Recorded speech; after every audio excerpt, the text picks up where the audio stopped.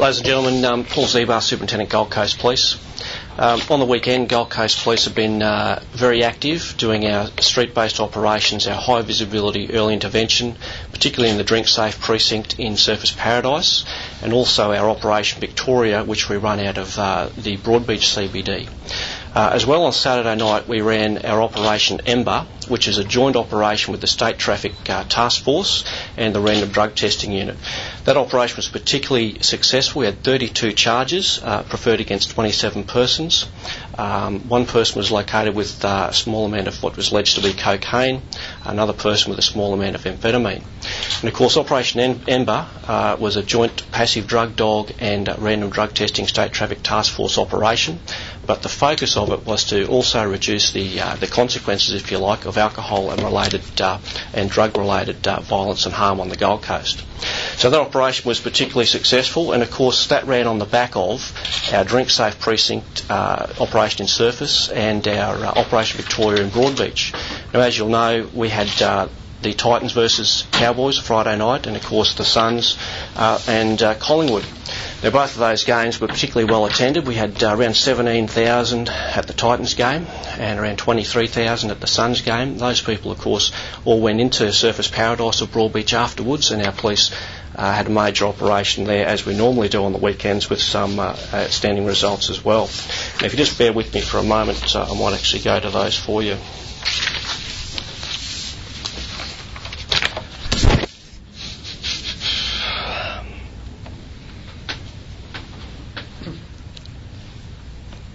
Righto. On Friday night in the Drink Safe precinct of Surfers Paradise, we had 24 arrests. Of those, there were 28 charges. Particularly well attended in the CBD and Surfers Paradise on Friday night. Saturday night, similarly, we had 23 arrests in the Drink Safe precinct in Surfers Paradise, 11 arrests in Broadbeach area, plus a number of tickets, street checks and so forth. The Drink Safe precinct operation, of course, is supported by the Public Safety Response Team as well from Brisbane. Over the weekend as well, we had an arrest for the armed robbery of the 7-Eleven at Scarborough Street, Southport. A 21-year-old man from Wynnum is alleged to have confronted the store attendant with a firearm, and he's arrested and charged on Saturday. We're appearing before the Southport Magistrates Court this morning. I might also mention Operation Agnitio, which we ran last week, which was our joint traffic-based operation using resources from the State Traffic Task Force from Brisbane, using the automatic number plate recognition technology. We actually placed that operation in strategic crime areas where we've used intel to work out where we've had other property-related crimes, Broadbeach, Southport in particular. And in that operation, it was designed to detect obviously unregistered and unlicensed drivers. However, we placed all those police resources in strategic high crime locations to make sure that the intelligence we drew from that operation would help us form our picture for where break-in and another property crime was being performed. Now, Operation Agnitio was a particularly successful operation. We had 20 persons arrested on 29 charges. That's 20 persons on 29 charges. A number of those were criminal offences. There were a number of traffic tickets written, a number of RBTs, and I'll just go through the figures there for you. So we had 20 offenders on 29 charges, including stealing, fraud, drugs and weapons charges. We wrote 128 tickets over that 3-day operation. We did 2,148 random breath tests and a total of 64 street checks. And they're the activity reports that police submit when they find a person of interest who may be perhaps a suspect or potentially a perpetrator of crime. So Operation Agnitio is a prime example of where we've used a traffic road safety focused operation, but overlaid it with criminal intelligence to put it in strategic areas to gather more intelligence and arrest perpetrators of crime. And clearly, based on the arrests we made during their operation, it was successful. A number of those charges included drug possession, fraud, possession of a weapon, possession of a restricted item, and possession of drugs, and also our offender wanted on outstanding crime report for using a telecommunications device to harass. I'd like to also just to point out our regular operation Unison, which we run with our colleagues from Tweed Heads, which is also a CBD-based operation in Coolangatta and Tweed Heads.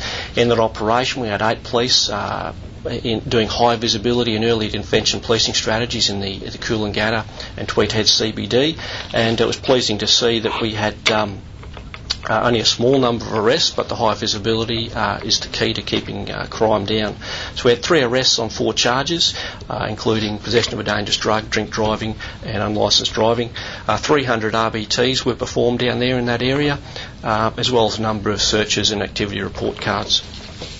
So with all of our operations over the weekend, in response to the entertainment precincts, if you like, of Surfers Paradise, Broadbeach and Coolangatta, we've had high visibility, we've had assistance from our colleagues in Brisbane, and we've had some successes there, which is great to see the ongoing successes with the passive drug detection dogs.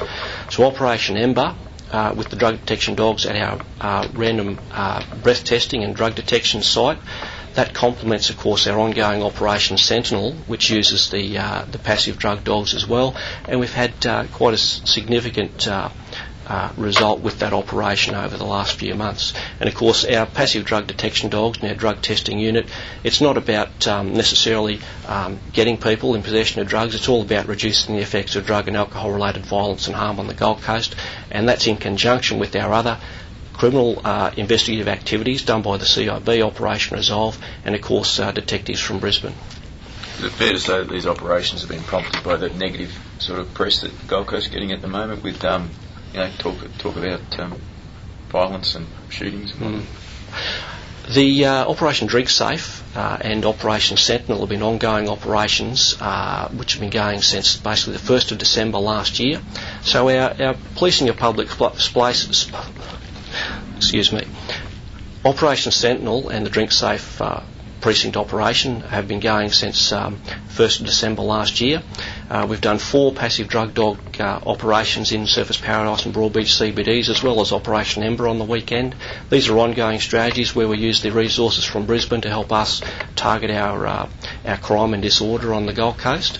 And it's all about working together with our colleagues from Brisbane, making sure that we send the message out there that drug and alcohol related violence and harm isn't acceptable on the Gold Coast. These are both ongoing operations and have been in place for some time and will continue to occur. Are they, I guess, reasonable sort of figures, particularly Saturday night with those 2 big football games on? What we've found with our Drink Safe, the question is how are those figures comparing to our normal Friday and Saturday night. Whilst our police have been busy in the entertainment precincts on the Gold Coast over the weekend, it's pleasing to see that the number of arrests aren't extraordinarily higher than you would find normally, and that's interesting considering the larger crowds from the football. The Drink Safe precinct, of course, in Surfers Paradise has been subject of high visibility and early intervention policing since the 1st of December. Every weekend on the Gold Coast here in Surfers Paradise is a little bit like schoolies now. The police are in reflectorised vests. They're walking in and out of clubs. We're doing compliance checks. We're working with our colleagues from liquor licensing and fair trading, as well as the fire service and the local council. We have a steering committee which drives those activities, and they've been working well since the 1st of December. And in most of the crime categories, the Surfers Paradise CBD is actually experiencing a significant downturn in crime. And what I've noticed talking to the traders there in Surfers Paradise and the local people is that they're particularly happy with the way the Drink Safe precinct's going. The Nightclub Association are also happy with the way we're getting the passive drug dogs in there regularly, and that operation is going to be ongoing, and we're very pleased with the results. And of course, there's no doubt that Surfers Paradise Police, Broadbeach Police and Coolangatta Police are working tirelessly on policing public order, making the streets safe in those areas. I'm very pleased and very proud of the results they've been bringing in, and of course I'm quite pleased and I'm very proud of the results that the CIB, in conjunction with their colleagues from State Crime Operations Command, have brought in over the weekend with the arrest for the alleged murder. There's been a few calls for zero tolerance type strategies on the coast. Do you think it would work? And something the police are considering? It's interesting that the term zero tolerance is getting a bit of popularity in the media, and what I'd like to point out is that Gold Coast Police are particularly good at high visibility and early intervention strategies, and we've got no tolerance for people that do break the law. We arrest them, put them before the courts.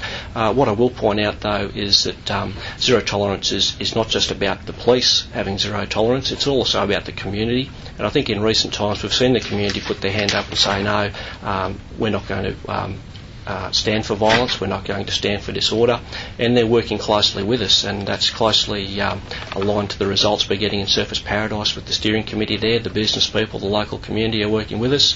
We had the Turning Point seminar on the Gold Coast last week, which was also well attended, and I was very pleased to hear that most of the delegates there were very proud of their local police, as I am, and indeed see that zero tolerance, whilst it's a term that's bandied around, really that's what we're doing on the Gold Coast and have been doing for some time. That's great.